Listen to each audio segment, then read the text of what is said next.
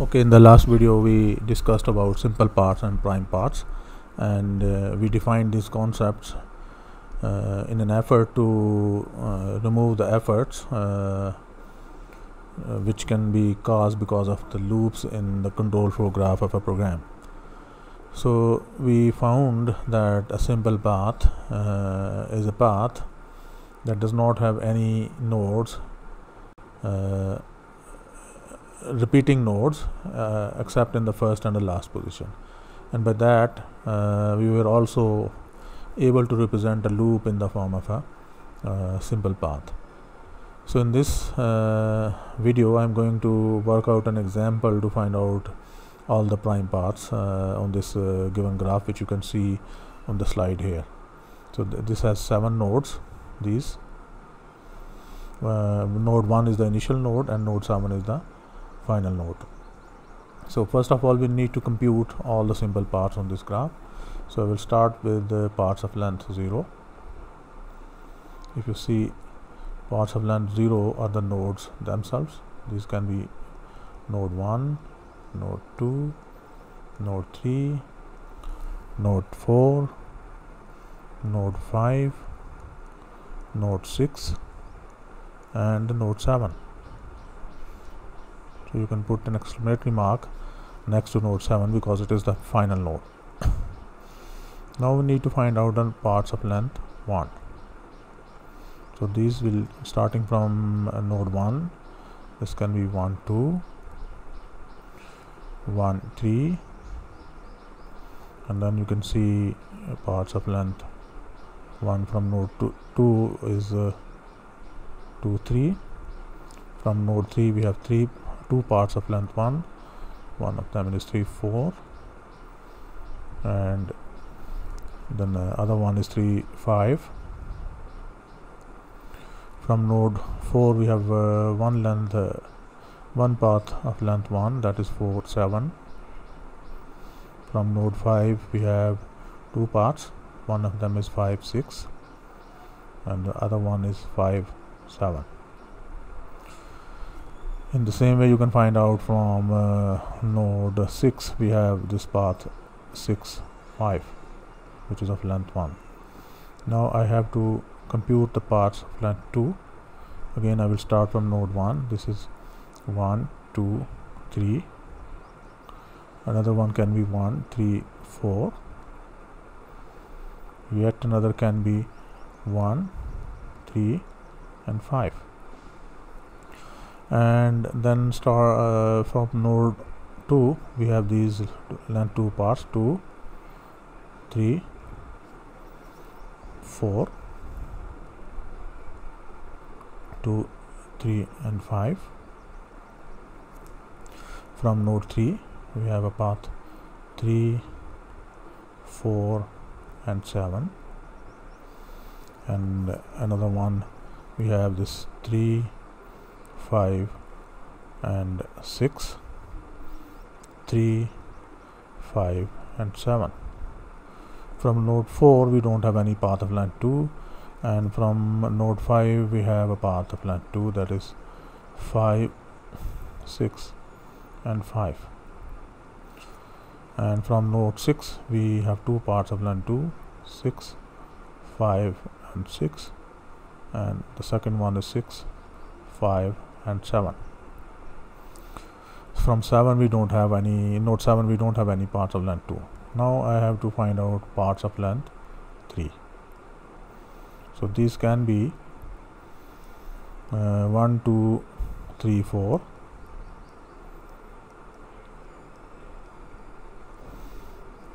Another one can be 1 3 4, 1 3 4 and 7. Another one can be 1 3 5 6.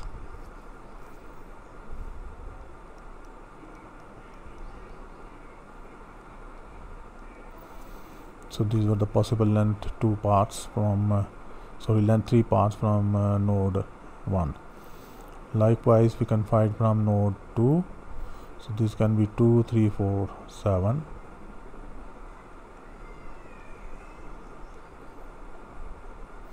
then can be 2, 3, 4, 5, 6.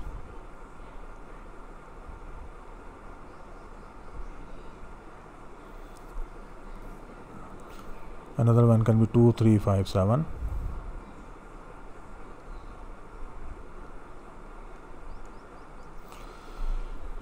From node 3 we cannot find a simple path that is of length 3. 3, 4, 7 is length 2, 3, 5, 6 is length 2, and if we extend 3, 5, 6, 5, that doesn't remain a simple path, so we have to stop here. We cannot actually place a path or find a path of length 3 from node 3. And in the same way, there is no path of length 3 from node 4 to 7. Node 4 and 5, 6, 5 is a simple path, but if we further try to extend that path from node 5, that will not be a simple path, because we will have some node repeated internally rather than being the first and the last in the path. And in the same way, we cannot have any length 3 path from node 6 and node 7. So let's try parts of length 4. Starting from node 1, we can have 1, 2, 3, 4, 7.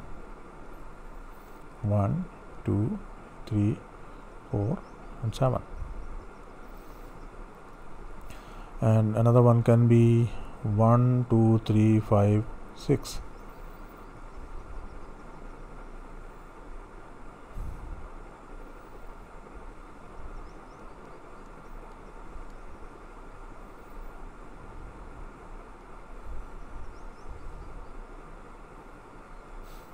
And if we try to find a path 2, 3, 5, 6 from node 2, we cannot find a path of length 4, 2, 3, 3, 5, and 5, 6. And if I further extend this path back to 6 to 5, then 5 repeats internally, so I cannot write that path here.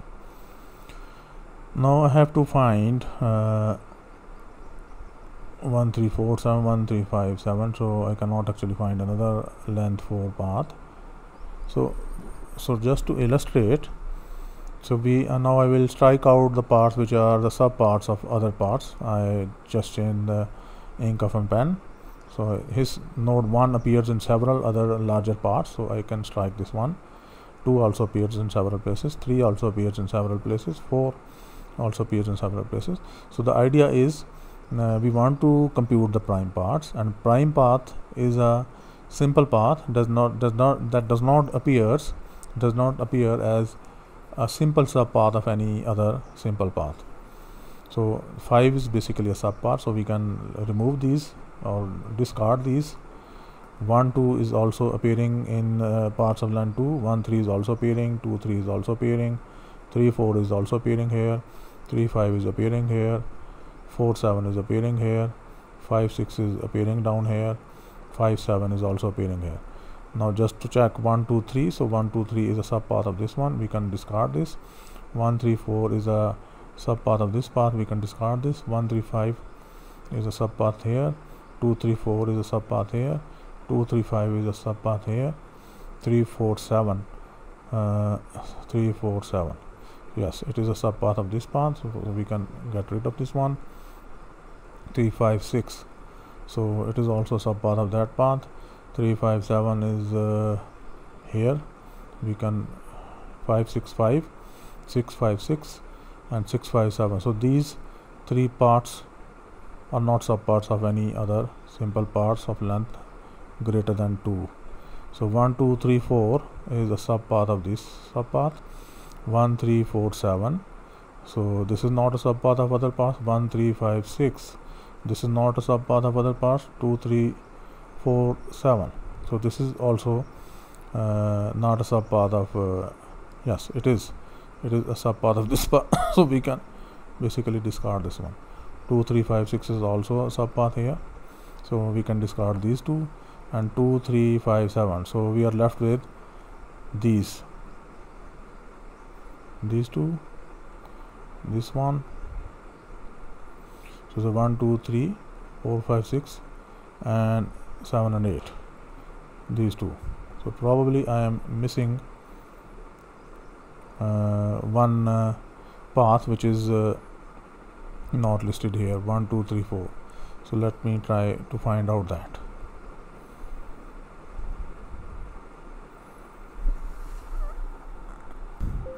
Okay, so we forgot one path from node 1, that was 1 2 3 and 5 7. So that is here 1 2 3 5 7. So these are the simple parts which are not subparts of any other parts. So these basically represent some iterations through the loop, and the other ones in the blocks, these 3 on the bottom, and 4 5 and 6 and 7 and 8 and 9. So we have these 9 simple parts which are not subparts of any other simple parts. So these are our prime parts on this given graph. So here you can see now that 5 6 5, if I try to traverse this path 5 6 and 5, so this goes through the loop twice or more than once, greater than 1. And 6 5 6 sorry, 6 5 6 is again this path 6 5 6. So this also traverses the loop more than once. And if I follow 6 5 7, that goes through the loop once. So I have covered the possibilities of traversal of the loop more than once and once by means of these prime parts. And there is also this parts 1 2 3 4 7, which actually does executes the loop 0 times. So we have exercised the possibilities of traversing the loop 0 times, exactly 1 time, and more than 1 times, but just by identifying these prime parts on the graph. So therefore this prime path method is a very elegant way to cover the loops without actually exercising or mentioning the criteria which were used in the 80s 90s and earlier. So that was all for today's video. In the next video I will come up with some more interesting topics in white box testing. Thank you.